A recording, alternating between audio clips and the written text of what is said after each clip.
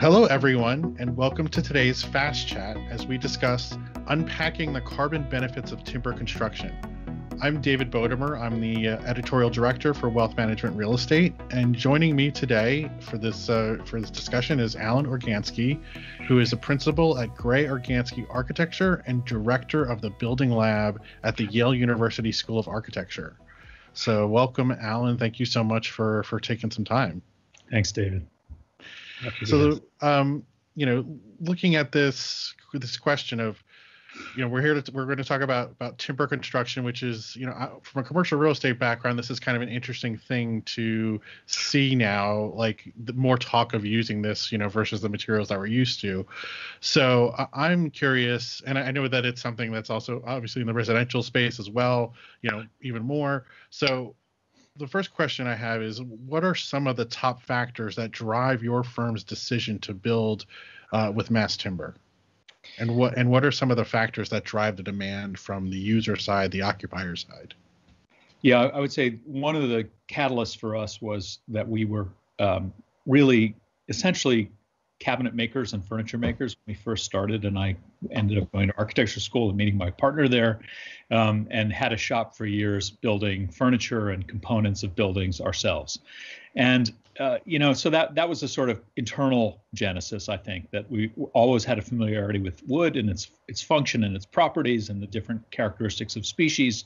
And then we essentially started to use less artisanal approaches to building with wood and started really looking at more industrialized methods. And we really came upon these large glue laminated structural members that we use for bridges and building frames.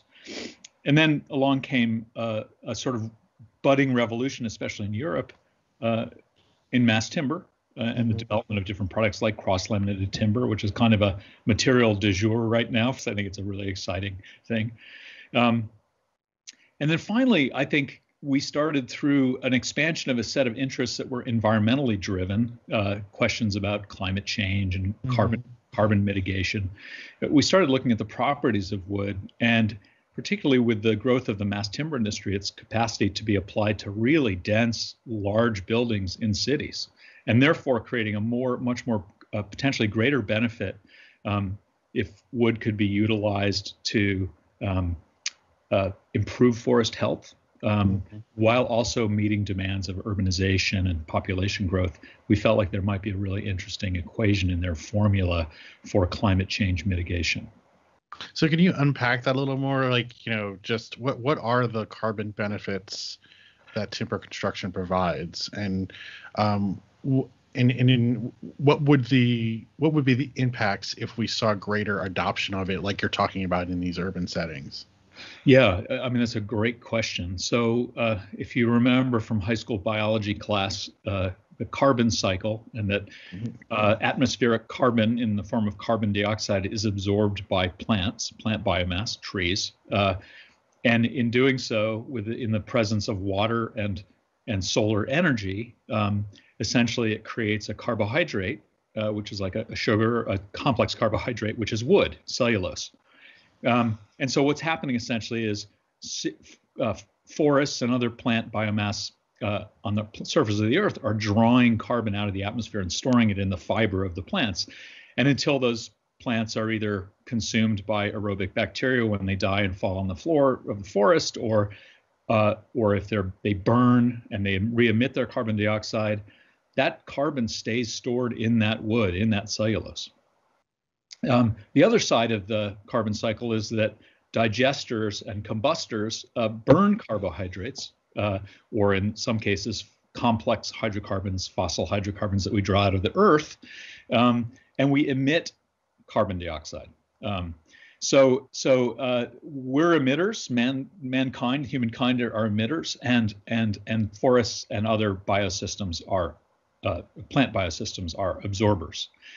So now imagine that instead of allowing carbon to be re-emitted in the normal cycle of a forest's growth and death, you grab the wood out of the forest and you put it into buildings, which are the most durable consumer products we make. What you've done is essentially broken one of the cycles of the carbon cycle by interrupting it and pulling this, what's called fast domain carbon, the carbon that grows over the course of 10 to 150 years in forests and plants, and you're storing it in a kind of urban bank. What that means is, by doing that, we potentially offset all of the fossil hydrocarbon that we burned since the Industrial Revolution for industry and manufacturing and automobile transport and all these kinds of things, which we have essentially saturated the atmosphere with. And so we saw this as a potential kind of pump that would help absorb carbon and store it while we tried to mitigate carbon emissions in other places. And the importance about that is that carbon right now, while not the most toxic or hazardous greenhouse gas, is the most durable. And so essentially we pumped a lot of carbon dioxide in the atmosphere and changed weather and climate patterns in really dramatic ways. And we thought that one of the largest land systems other than forests or oceans are cities, and that we could take advantage of that huge area and massive material that we will inevitably need to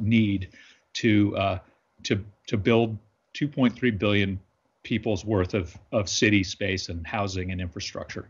Now that's a kind of a bit of a pie in the sky projection, but we've analyzed it and found that actually cities, global cities, by 2050 could be significant carbon storage systems.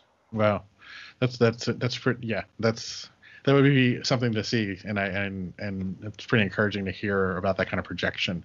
I think another factor that we do hear about right now is this question of, on the investor side, on and certainly with some of the publicly traded companies, but I think also with private, this increasingly talk of ESG objectives being an important part of how people are making decisions on where to invest and what to build. So do you also see some of the driver coming from that side in terms of some of contributing to this demand for mass timber? Yeah, I have it's a great question. I have a kind of optimist glass half full view and a more pessimistic one. The optimistic side is that I think society, and especially the generation that is going to be facing the most dire aspects of this environmental challenge or crisis, are more and more interested generationally in changing their consumer behavior. And I don't mean just consumer like whether you use plastic or whatever, but also like what you build things with in the case of buildings, for a couple of reasons. Health benefits, which are being increasingly shown to reside in wood products, wood interiors, but also the broader upstream environmental benefits of working with wood. And so what we're seeing is a kind of greater social license in the use of wood and a more profound understanding of the cyclical and varied nature of forests and forest growth and dynamics, and that wood utilization might benefit forests, which is an appealing story. And that's being researched very heavily. And I think for us, it's quite conclusive that certain forests will benefit dramatically from being harvested carefully and sustainably. The health benefits of living in a wood building, and the fact of the renewability and the carbon benefits, all of these things are kind of accruing as a value add for builders, developers, planners. That sounds good to me as well. I think we should do that. Yeah. All right. Well, I want to thank you so much for walking us through all of this, and thanks for taking that time today. Yeah, Dave, it was really nice talking to you. I hope we keep this up.